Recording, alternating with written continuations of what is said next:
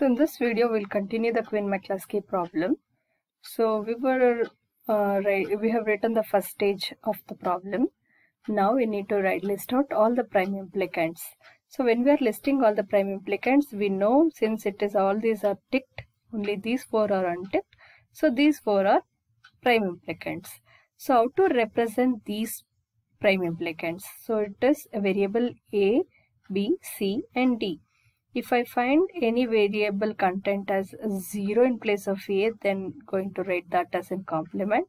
1 in place of A, then writing the direct variable. Dash means I will not be considering that variable. That is what the meaning.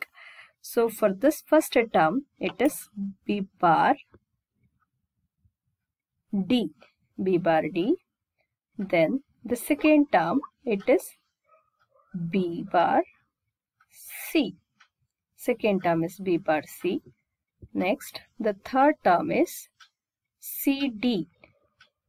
Fourth term is AD. These are the four prime implicants. B bar D, B bar C, CD, AD. These are the prime implicants. Now in order to complete the solution for the problem given, now we need to go to the next stage of the problem. Using these prime implicants, now we need to find out what are all essential prime implicants. And also this problem can be an example for with don't cares.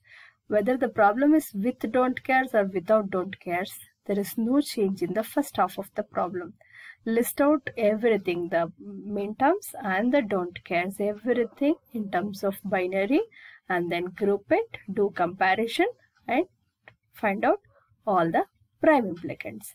While doing the second step, we need to focus on what are all don't cares, because we will not give a priority for don't cares. We will focus only on the main terms.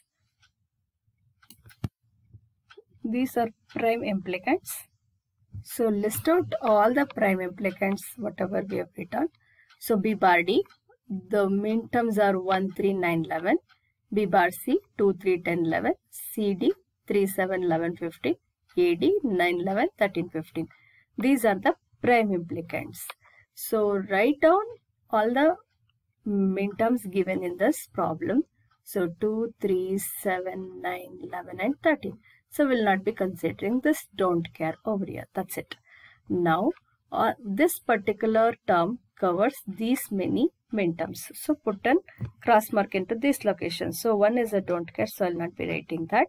So 2 is not there. So 3, 9 and 11. Then next, so what are all the terms here is,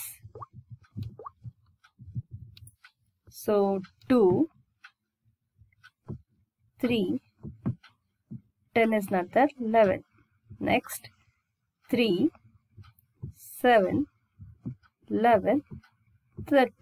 Sorry, it's not 13, 15 it is. It's not there. So 9, 11, 13. 15 is not there here. It's because that is a don't care. So we'll be considering all the terms whatever has been covered. Now, what's the next thing is, so once we do this entries into this second table or second tabular method, so write this entry 1, 3, 9, 7. Okay, this term covers 3, 9 and 7. This term covers 2, 3, 10 and 11. So I'll be writing 2, 3 and 11. So this term it covers 3, 7, 11, 15. 3, 7, 11. 15 I have not written because it is a don't care. Next 9, 11, 13, 15. So 9, 11, 13. 15 I have not written. Now I need to find out the essential prime implicants. Scan through the columns. If you find a single cross mark, then choose that particular one because that is essential. When I scan through this, I found a single cross mark in this column. This is essential now.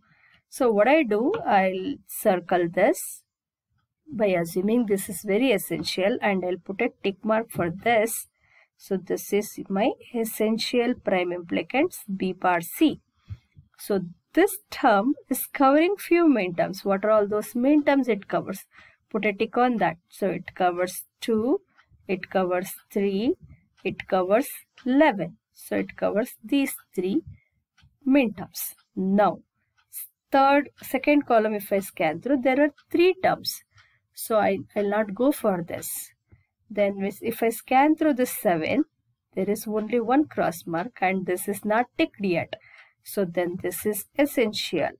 So if this is essential, I'll be using this. So CD is an essential prime implicants. It covers this 7. What else it covers? 3, which has already been covered. 11 it covers, it's already been given. 15 it covers, it's not there. So no issues. Next, if I scan through this, there are 2 dots. So I'll not go for this. If I scan through this, there are multiple. No, I don't go for this. If I scan through this, it's a single one. Then it is essential. So I'll circle this and I'll tick this. So this is essential. AD. What all it covers? 9. Yes, it covers 9. Then 11. It's already been ticked. 13. Okay. It covers these 3. So now if you go with check this, all the main terms has been covered and we found these 3 are essential. So we have listed these 3. Now in order to write the final solution, so club this final solution with these essential prime implicants and do sum, like do OR operation on these terms. This will be the final answer. So just for the learning purpose, I've just randomly written some content over here. So I hope the first half of the problem is very clear. So just go through this problem. So if the contents are something like this, if these are my prime implicants and these are the main terms, it might be used with the don't cares also. I've not written that here. Okay, if these are the terms, okay, these terms covers these, this term cover these. That's what I've written here. Now how I need to solve, scan through the column. If it is a single cross mark, then that is essential. So when I scan through this, this is single cross mark, then this is essential. So I'll use this as an essential and I'll circle this. So what are all the terms this covering is 1, 3, 10. So these 3 are covered. Now I scan through this 3, was not required because already it's covered. I scan through this 5. Here there are 2 cross marks, so I'll not go for it. So 10 has already been covered. 12, 2 cross marks, so I'll not go for it.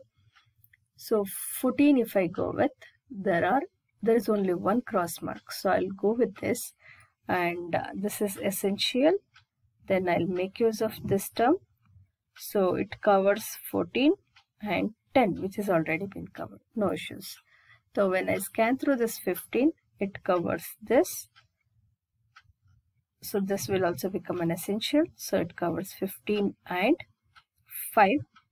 So in this problem 1, 3, 5, 10 is covered, 14 and 15 is covered, but 12 is not covered. So if I want to cover this 12, if I scan through this column, there are 2 cross marks. So if anything left out, no, only this is left out. So when I look into these 2 cross marks, see what is the term. For this cross mark, it is AD bar. For the second cross mark, it is AB bar D. So when I compare these two, which is better? This is better because only 2 variable. Here it is 3 variable. So I'll go with this by using this as a necessary one.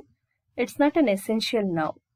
Club along with this essential AB bar plus C bar D bar plus this ABC bar plus AD bar. This I'll not be calling it as essential. I can also use this. But if I go with this, this will be the best option. So I'll be using this. So in this way we can solve this. Suppose I'll just do some more modification for this problem and see what will happen if that is the case. So I've just done modification. The cross mark was here. I've just erased and put over here. So now if I want to solve this problem, how it will be? So if I scan through this 15, this is the only cross marks, but already this has been covered with this, so I can't go with this. So 14, 15 is covered, but I forget to erase this. So 5 is not covered now and 12 is not covered now. So for 5 we have 2 options. So AB bar, So this is also not an essential time being because it's 15, so I put a tick mark. Here is this. So 5 can be covered with A B bar or A B bar D. 12 can be covered with A D bar, A B bar D. So in the previous problem what I said, go with this since it is 2 variable. Compared to this is the best solution. At that time 5 was already been covered. Now since 5 and 12 both to be covered, so out of these, so if I use particular one, it can able to get the better solution. Then that is this. So if I use this term, it covers both 5 and 12. Then I go with this term along with this essential prime implicant C bar D, A B C bar. So I'll go with this A B bar D. Then that will be the best solution for the problem. So with this, I'll wind up the Quine McCluskey method. Thank you.